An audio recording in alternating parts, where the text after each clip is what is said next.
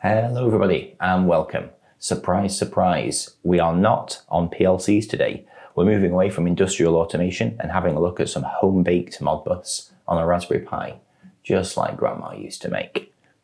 To do this, we're going to be using a USB to RS485 adapter. You can use one of these guys, which is a Max 485, but you need to address it over something like SPI or UART or something like that. That's maybe another video for another day. But effectively what is on here is inside of here. We just have the USB to make lives a lot easier for ourselves. What I would suggest as well is if you're doing anything with Modbus, get a couple of these in. They've got a million uses, they're fantastic. Well, as long as you've got a million Modbus related issues. So to do this, we just need to do 3 easy steps. The first thing we need to do is get the Pi to actually know where this guy is USB wise. It's pretty simple, but it needs to be done. Otherwise, you're just addressing the wrong ports and it just won't work. Second thing is just one line of bash script is to install the library. So we're using a very simple library called Minimal Modbus for this. Like I say, one line of bash script, no big deal. And the third thing is to actually write and execute the code to get this guy to talk with this guy and read off what the temperatures and humidities are over Modbus. Boom, done. Easy as pie. Ha! Let's get to it. Well, wiring this thing up is simplicity itself. We have 24 volts going into the power, and our data cables, the white and the yellow, there are A and B, and those are going into A and B on the converter. We don't have a ground on this sensor, so we just left that unconnected. And one thing to note though, we haven't plugged it in to the Pi yet. I'll come into why that's important now.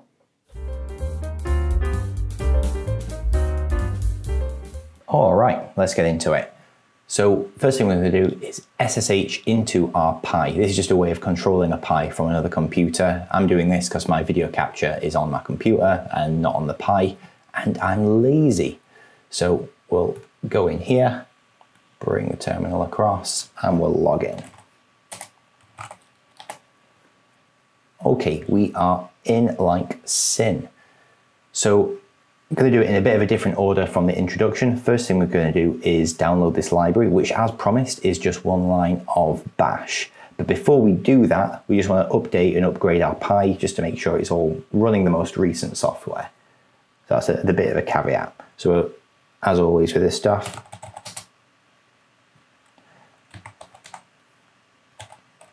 we're going to do sudo apt get, and then we're going to do update. Now, I haven't got this connected to the internet, but if I did, I'd press enter here. For you, it might take a little while for it to download all of the stuff. And then once that has run and worked okay, put in that and then press enter, and then it'll upgrade all of your stuff, and then you are good to go. So, as promised, as promised, the single line of bash that we need to do to install this library, it's going to be sudo and then pip3, because I'm using Python 3. So if you're doing this for the code I've written, it hinges on some Python 3 stuff. So if you're copying that, just make sure it's all in Python 3. So pip3 install, and then the name of this library that we want to install is Minimal Modbus. All one word. Once that is in, press enter and it'll install it. It shouldn't take more than a few seconds. Again, I'm not going to, no internet. But that is the first thing out of the way, and we have installed the library. So what we want to do now is find where this USB is. The USB itself will be listed in a file called dev from the root. What we want to do, well, I'm going to go into my Modbus folder now. So I'm going to call it MB. So in here, we just have a file called Modbus PY. So this is something I knocked up earlier. What we want to do is have a look in dev, and I'm just going to show you what inside of dev looks like. So I'm going to list out all the stuff in dev from the root. So this is everything in there. And this is why we didn't plug in the USB to start with. This is all the stuff that is in there right now. When we plug it in, there's going to be another thing that pops up in here. And what we're looking for, probably one of these TTY numbers. If you really wanted to, you could write out all of these, plug it in, and then see what the difference is. But there's a pretty simple way of doing that to get the difference. So what I'm going to do is I'm going to make a text file of everything in there inside of this, this mode MB file. And to do that, we just do ls-1 dev, and we're going to pop this into a folder that we're going to call dev.text. Boom. So now if we have a look in our folder, we can see we have Modbus py and we have dev.text.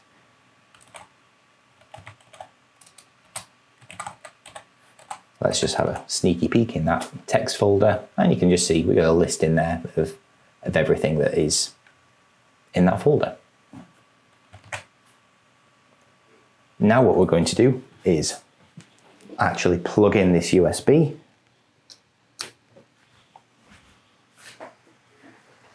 And we're going to run exactly the same code as we did before. Being very slow today.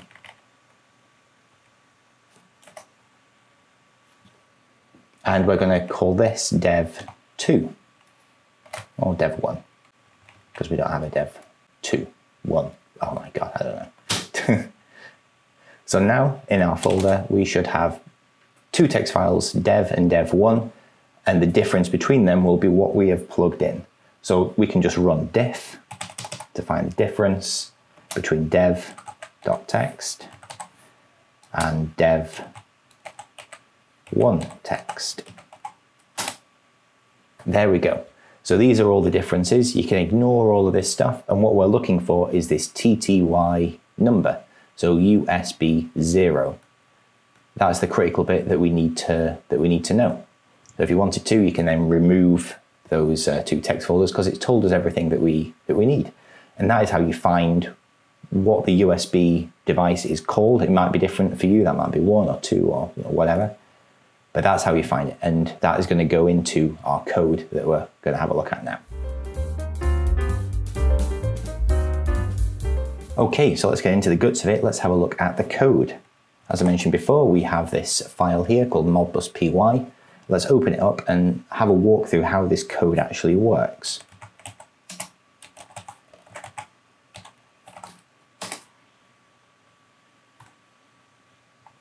All right, so this is the code. Don't worry if it looks a bit, everything in red is just a comment that I put in to help you guys do this for yourself and just let you know what each bit does. So the first important bit is this import function here. So we need to import the library minimal Modbus. If you don't import it, this whole thing won't work. So that's kind of critical to the whole thing working. Next thing down is the Modbus address. From the last video, we know that the address of what we're looking for is 9. So you just change this little number here to whatever your address is, and it should feed it into the next line. Next thing is actually to create this instrument, and I've called it Sensi Boy, and it takes 2 arguments. It has the port name and the slave address. So this slave address here gets directly put into here, and this is where we needed to have a look at where that USB is. So you can see TTY USB 0. Whatever yours is, you will need to change it to be the same as what we found in that difference folder. So it'll always be in dev, but it could be anything. But basically, whatever you find in dev is the difference. That goes in after this backslash here, /, and yeah, that's how you create that thing that is on that USB port. The next stuff down here, this is just to explicitly say what all of this stuff is. If you don't put this in, it sets to the standard I know that the standard isn't 9600, but I just kind of put it all in here for you to have a look at. If you go to the documentation for this, it's actually very good. That's up here, so click that link and you'll be taken to the full documentation. This is where you set your baud rate, your bit size, your parity, stop bits, your timeouts, and what mode you're running in. We're running in RTU. And this is how you change all of that, but it's all there for you to just have a play with. These next couple of sections, these just to clean up everything before and after we've done a transmission, just to keep everything clean and make sure we don't leave any ports hanging open. This line here, this is, I've commented this out, but if you uncomment this line here, this will print out all of the properties of the setup before it prints out the table of everything. It's just to help you debug if you're running some issues, to see what is actually being put forward as the protocol to the sensor. So comment that back out. This next line down here just makes it look cool if it's taken a while.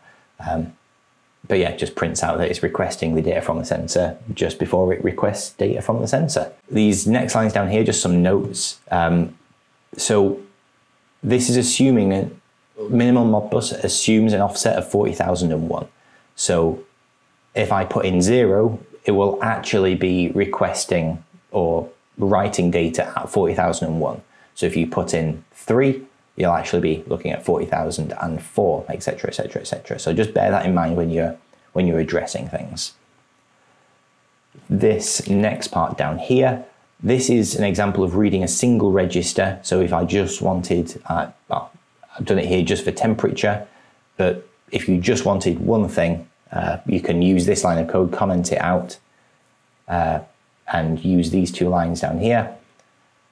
But yeah, basically it does what it says on the tin. The arguments are your register address, which is 1, so that's 40,002.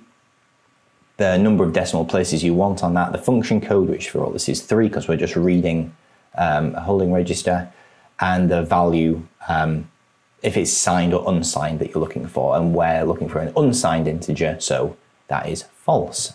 And then it just prints out that data there. So if you want to run that, that is all there for you. The next bit is the bit that we're actually running in the code proper.